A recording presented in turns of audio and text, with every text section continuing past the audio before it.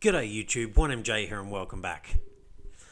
Right, bit of a late one from me. Had work today, so haven't had a lot of time to put into getting this video done, unfortunately. I've got to go to sleep and get up early again tomorrow. But anyway, let's have a quick look at the markets. Right, they have bounced back a little bit, so now we're up above 2.3 trillion again, but we've been here before and then we roll over again. So I'm still not sold that we're out of this just yet. 49,000 sounds good, but we've been up to 50 something thousand and we just keep stepping down ever so slightly, but 46,000 is holding really well, and we'll get to that shortly. So let's just have a look at the market overall. Again, up 3%, so that's nice. Bitcoin dominance over 40%, has fallen ever so slightly. There's a little bit of volume there. People are getting a little bit more excited and wanting to put money in, but look, it just doesn't last at the moment. You know, we go up for a day, but then we go down by more. Then we go up for a day, and then we go down by more the following day. And that's the pattern it's generally been following at the moment. And we now have a weekend coming up. Now, we do see pumps over weekends sometimes. So we're back to now sort of dumping, you know, during the middle of the week and pumping through the weekend. I don't know. We'll have to wait and see. But Bitcoin, still under 50,000. Can it get over? That's what we're waiting to see. And ETH price is still super cheap, so that's nice. All right, we can see there's green basically across the board, and that's nice. So what's performed the best? Maybe AVAX is going to be up there having a look at that, but we'll wait and see. All right, Cardano 20%. XFin Network 20%, Stack 17, Helium 17. So we got plenty of double-digit movers right across the board. Very nice. Luna, Rune, Basic Attention Token. So there we go. Sandbox even making moves. So that's very nice. What about the flip side of the coin though? What hasn't performed well? Well, not much at all. Near Protocol, EOS, Gala continues to kind of find its way down, but maybe it's found the bottom. We'll have to wait and see. And then we're starting into the gain. So hardly any losses and some nice gains there. But this is what worries me. The big daddy of them all. We still keep setting in lower highs. So this high has not been able to breach this point. So we haven't been able to get over the $51,000 level. And this is a bit of an indecision candle at the moment. So we got to wait and see. Will this, you know, be green and pump up, or is this going to roll over and we're going to come back down in here again? Now the lows really, they don't go much lower than $46,500. That kind of is the low. We've seen it wick below, but it's generally holding tight.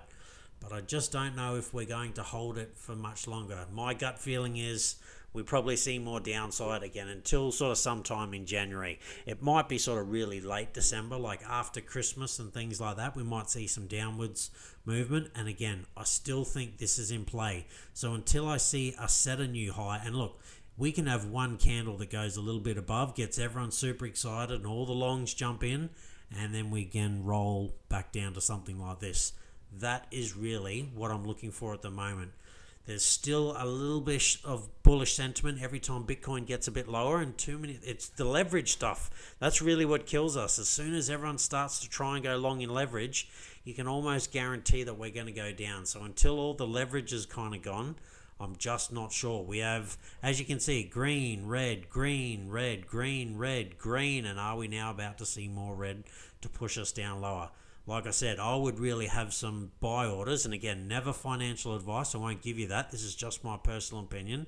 But I would have some buy orders for Bitcoin starting right here at about $42,250. And, you know, set, you know, a couple sort of through there if you want. And then I'd be targeting the next level down again, which is about 37,400. We can round it off. And again, I would put a buy order in around 33,500 because that's right in the middle of the next CME gap. Now, no guarantees in life, as I've said before, that those will get filled or the Bitcoin's even coming down here. But if it does and you've got buy orders, then you've bought it cheap. But that is all dependent on whether you think this would be the bottom or do you think we're going lower.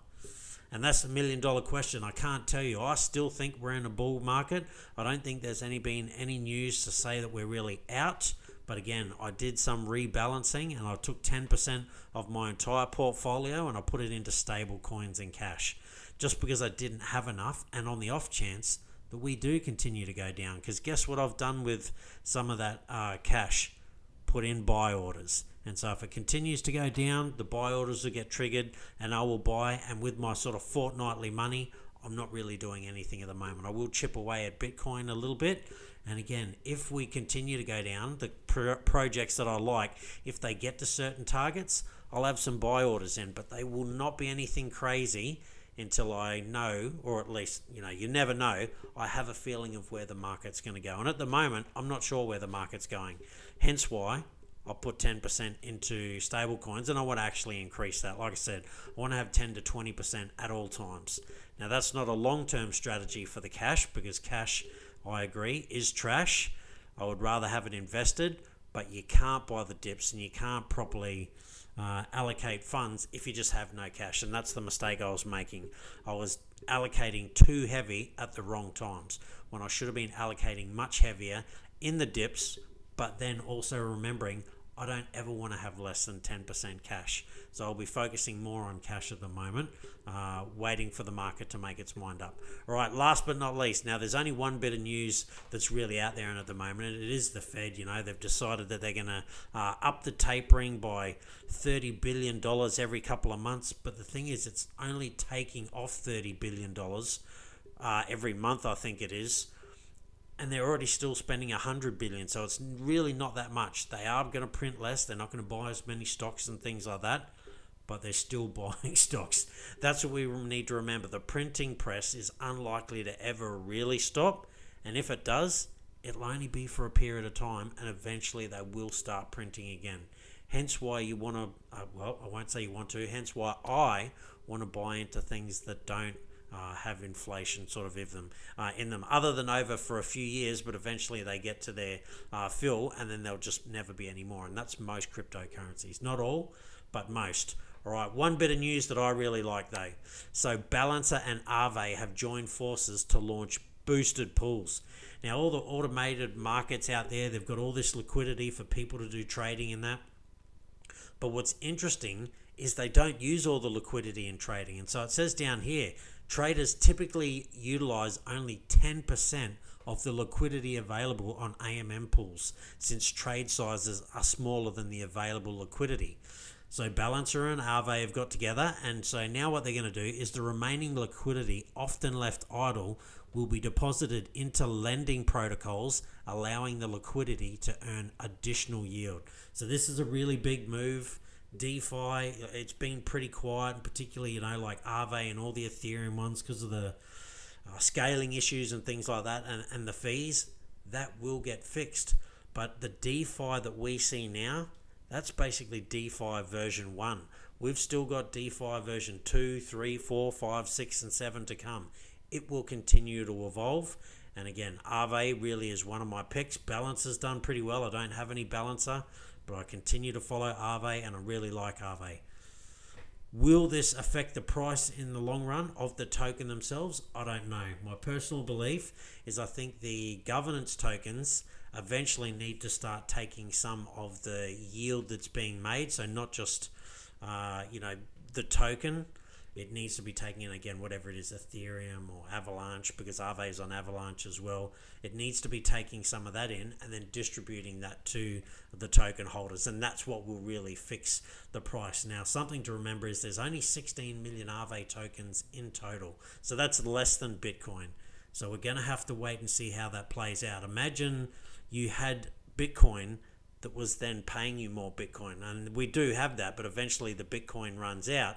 Whereas with Aave, if Aave was to keep going and then to pay their token holders, again, some of the fees that they generated, and you wouldn't want it to be too much, because then, again, it'd just be too much and there'd be other programs that'd be able to pay more. But that is how I think you incentivize people to want to hold the Aave token more, and the Balancer token, and all the other sort of governance tokens when they're doing these kind of DeFi things. And I do think that's what they will get to eventually, because that'll be the only way they can really operate. That's my personal thoughts anyway. All right, stay safe, be kind to one another. Everyone's on that gain train at the moment, but I'm just not sure it's going to last. But I will be absolutely happy to be wrong. I'll see you next time.